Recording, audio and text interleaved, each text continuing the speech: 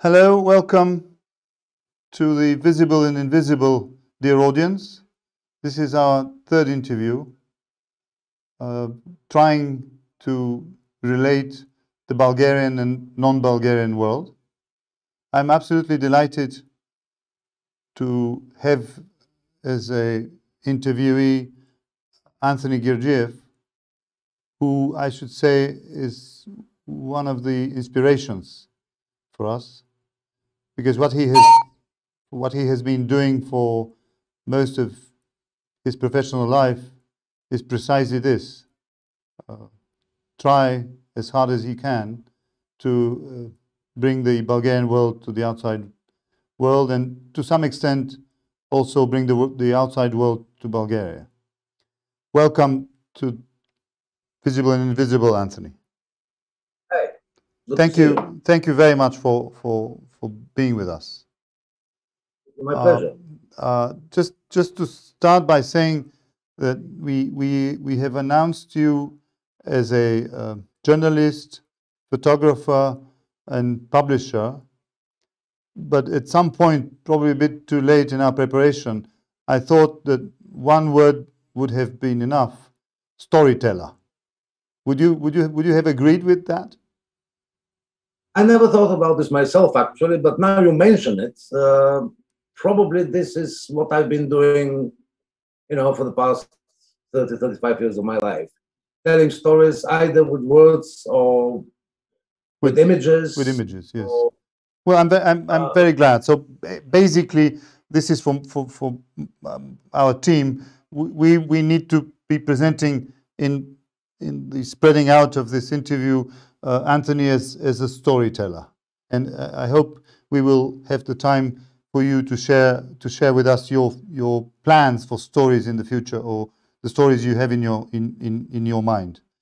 Now let's just as a brief introduction. Sorry, yes, Anthony. Now I'm thinking about it. There is a lovely Swiss word about what I'm doing. Which is? It's a Swiss Italian. What is the word? A Swiss Italian word called scalo. Now, scalo, probably you wouldn't know. Probably very few people would know about that. So let me explain within 30 seconds. Go ahead. When they were building the famous railways in Switzerland, which happened at the end of the 19th and beginning of the 20th century, it was mostly Italians who had to do the hard work up in the mountains. And because it was very difficult for them to transport the actual rails, they made little houses, little sort of outhouses where they stored their tools. And from one team brought their tools, left it in this little house, and then on the other day, another team came to that house, took the tools, and brought them on and on and on. That means relaying. So right. So that little is shallow. So this is what I'm trying to do. I'm taking information. Could I note the word, because the sound is not terribly good, so I can't capture the word. Scalo? Oh, yes, S-C-A-L-O. Right. So scalo, yes. Okay. Anyway, well, so what would it be? You would be a scalo. Okay. All right. All right. We'll see how we will translate this into a simple sentence. Now, coming back to your life, as far as we all know, you left Bulgaria quite late with respect to the transformation or the abandonment of communism. You left Bulgaria, I think, as late as 89. Yeah, early 1920. Well, yes, early, before the collapse, before you knew that communism is collapsing, basically. And nobody communism would collapse at that time. Say that again.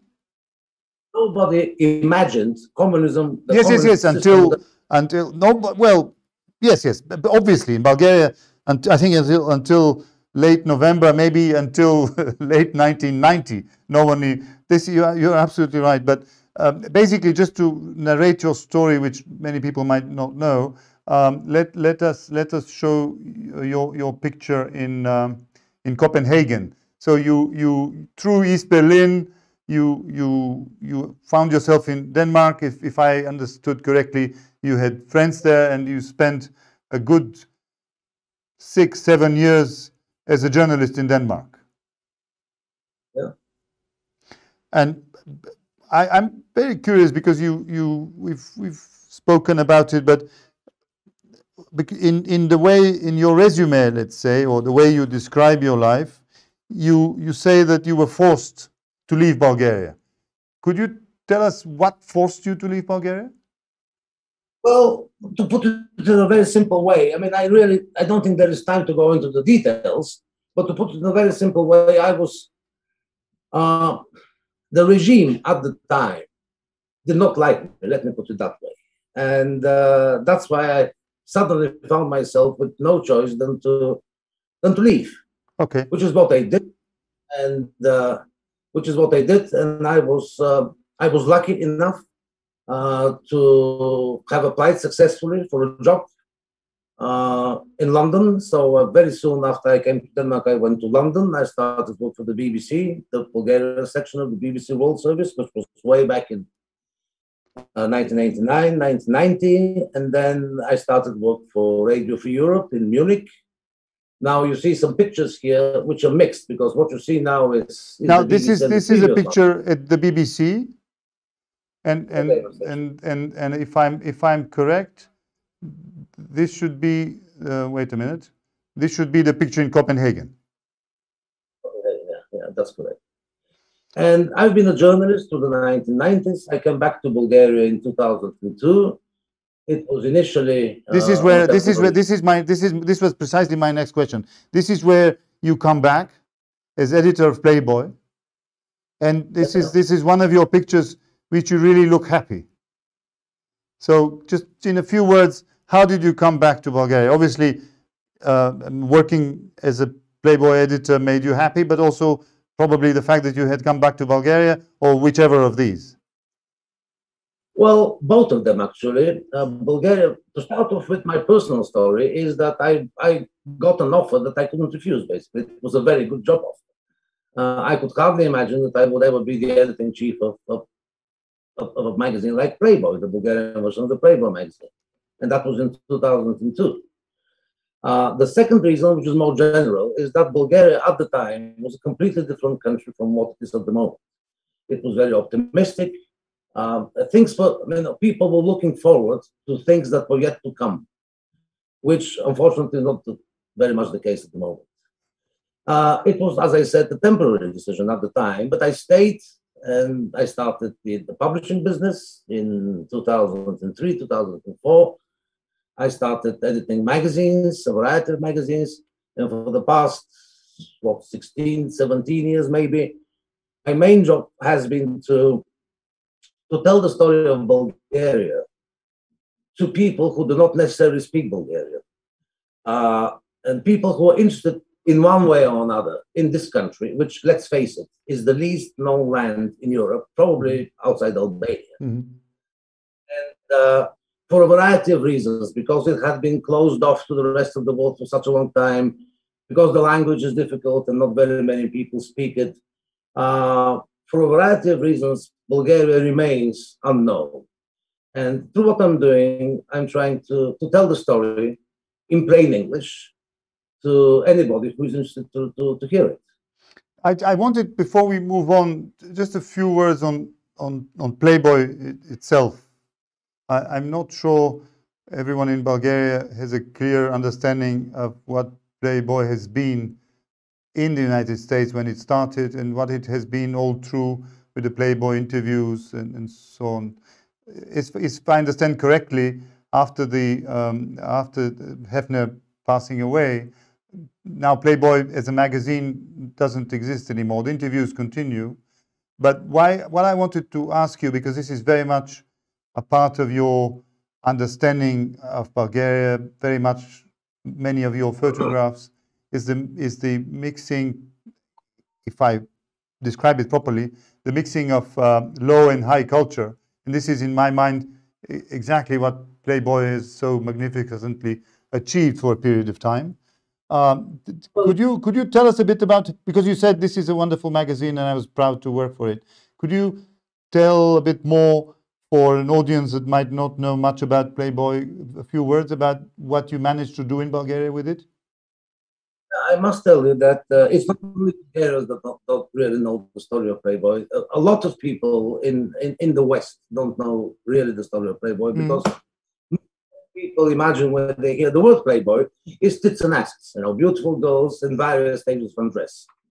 But at the time, at least when I was the editor, it wasn't just like this. It was this particular mixture between serious stuff, serious articles. I can name names of contributors whom we published in Playboy, as well as interviews with major local figures. Please mention a couple of names. What of contributors? I know of Martin Luther King, and I know of what was the name of the founder of Apple, whatever. But in the Bulgarian context, I don't remember. I've read the magazine at the time, but just would you give us a couple of names of those that you interviewed? To a foreign audience, I would be very happy to do that. Georgi Luzanov is one of them. He was a regular contributor. Georgi Luzanov, he is an associate professor of media at university, a long time head of the National Electronic Media Council. Of course. Dmitry Bochev, a former colleague from Radio Free Europe of mine. Yes. We have Professor Christian Motanov, who is a professor of history. We have Ivan Gorelov, veteran journalist. We have a lot of other people who speak a lot to the local audience, but they're hardly known abroad because they were simply working in Bulgaria and they were in Bulgarian, so their job wasn't to make themselves known abroad. Let's move on because we are a bit short of time. Here is the book which basically George Lozanov has also introduced you. This is a wonderful book where, with your photographs, you have managed for many of us to describe the current state of Bulgaria.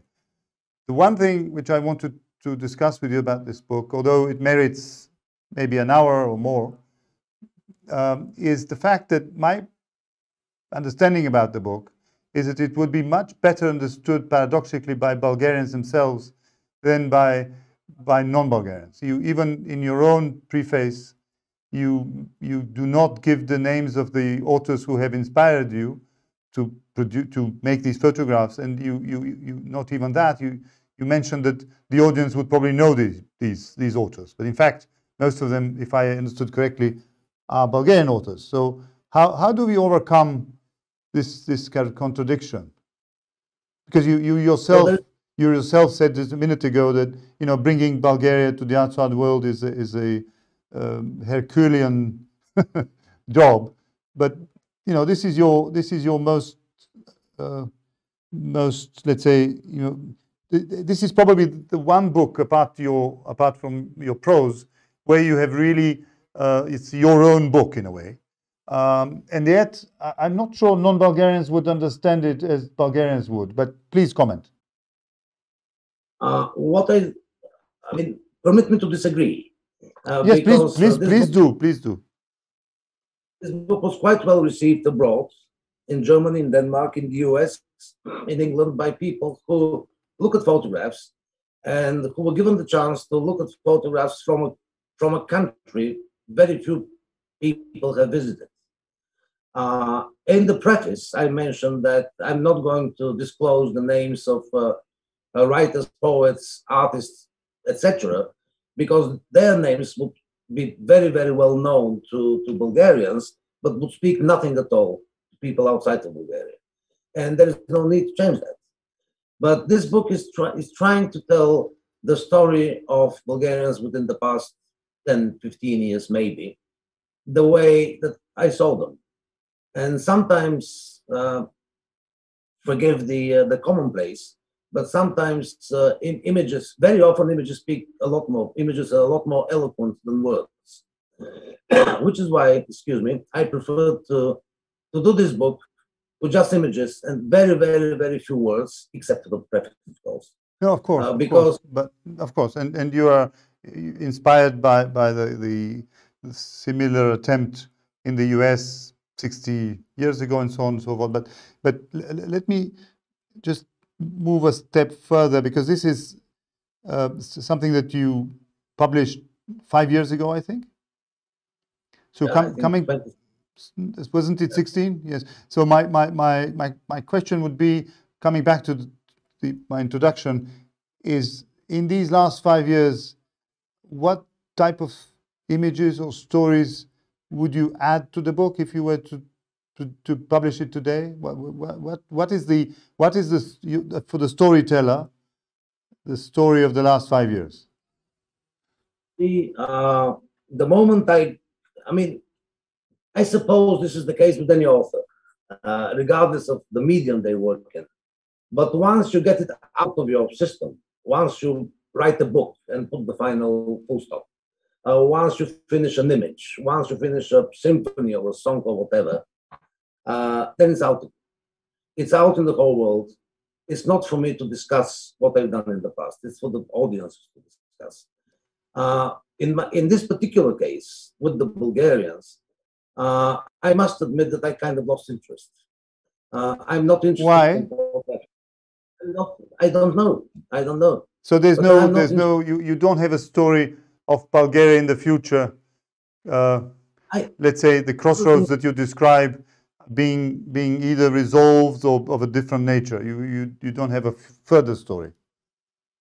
Other things about Bulgaria, but not necessarily in this type of street photography. Understood. Let me, because I'm not sure everyone from our audience would know you, which is regrettable. Just very quickly to go through those books that are really destined to a non-Bulgarian audience. Of course, Bulgarians should be interested in them, but it takes time. This is your book with your two co-authors, whom you've worked with for a long time, about the Roman heritage in Bulgaria. This is, in a similar way, a detailed account of the restoration of the basilica in Plovdiv.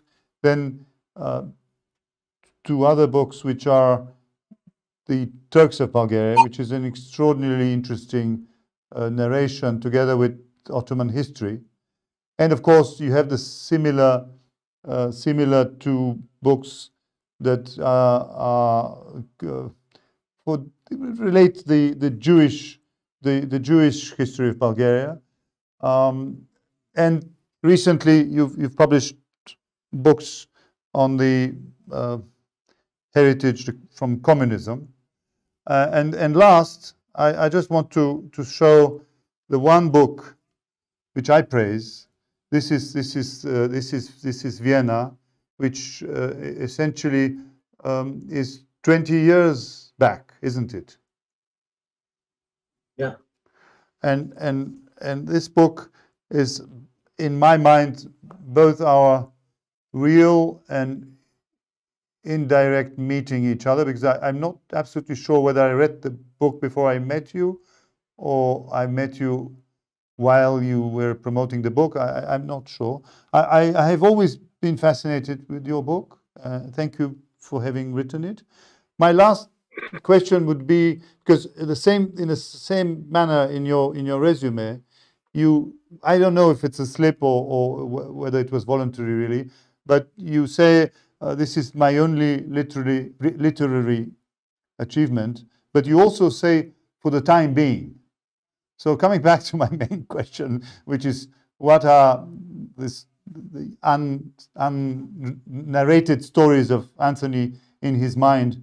Are you thinking of writing other books? You see, the way the road from thinking of doing something and actually doing it can be long and winding. So I don't want to predict what's going to come out in. But you might write a book. Well, yes, I might. And basically, by saying for the time being, you obviously. Now, tell us just another two very quick questions. One is, because you at some point you've mentioned that the story of Vienna was not satisfactory to you. I don't mean having written it, but you seemed not so happy about being a writer, at least based on the experience of Vienna. Would you like to share why, or we move on? I told you already. I mean, once you get something out of your system, at least when I get something out of my system, I stop thinking about it. I look forward. I mean, I'm forward looking, and I'm looking to the future. All right. I'm looking to last, I hope joking question. It's a joke, but both here and here, you are without a beard, which is when you were working for Free Europe. Is there any relation of being without a beard? Because you obviously enjoy having a beard. Is it any? No, there's no link to working for Free Europe? No. I'll tell you the story. I mean, there was a very strict code, work code, that people were not supposed to have a beard. People were supposed to wear spectacles. Ah, well, that's in black. That's why of course I'm joking. I mean, to your joking question, I'm replying with a joke. Okay, good. Thank you. Because it sounds to me because I just discovered these pictures in the last few days, and it was worrying that you would be working for Free Europe and respect any code. So thank you very much for being with us, and I really look forward to any book you intend to publish in the future. Thank you, Anthony. And I would like to use the opportunity to thank our team. Of course, the person who inspired these interviews is Kalin Manolov. Thank you, Kalin. And Boyko and Vasil Bochevi, without whom I would not be able to have these interviews. And once again, Anthony, all the best. My pleasure. Bye. Bye.